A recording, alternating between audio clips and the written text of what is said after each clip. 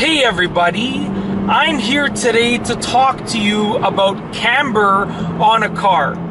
In this video, I will be explaining the two different types of camber, and I will also be explaining their uses. So let's get right to it. There are basically two types of camber on a car, positive and negative.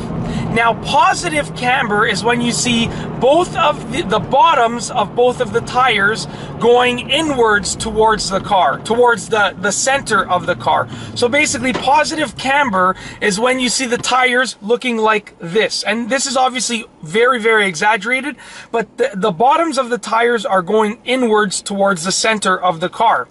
Now, positive camber is actually found on many stock cars. So many cars that come right from the factory are equipped with a very slight version of positive camber.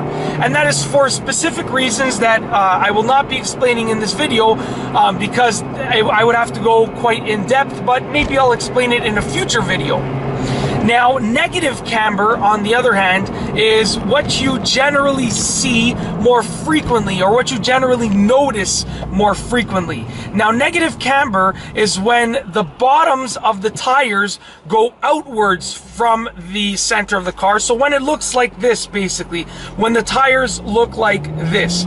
And once again, this is very over-exaggerated, but that is the general idea. The bottoms of the tires are sticking out. And negative camber is what you see more frequently because it offers a few benefits. So basically, it offers a wider stance on the car or on the vehicle, and that wider stance leads to better handling and even greater stability. So, that is why, street cars, people that are driving their cars on the street and on the track will choose negative camber instead of positive camber. Now, with that being said, a lot of people also choose negative camber because it simply looks cooler. If you take a look at a car that has, a great amount of negative camber, so an over-exaggerated amount of negative camber and an over-exaggerated amount of positive camber, the car with the negative camber will kind of look cooler and more unique. So that's why, in my opinion, the majority of people that are modifying their car for looks will choose negative camber instead of positive camber.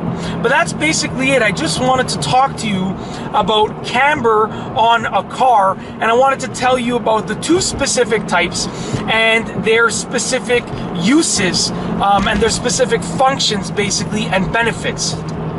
And that's basically it. The next time that you see a car with its wheels on an angle in one way or another, you will know what it is. It is camber. You will know whether it is positive camber or negative camber, and you will also know, or you will probably know, the reasons that they have modified their car in that way. And that's all I have for you today. Thanks for watching.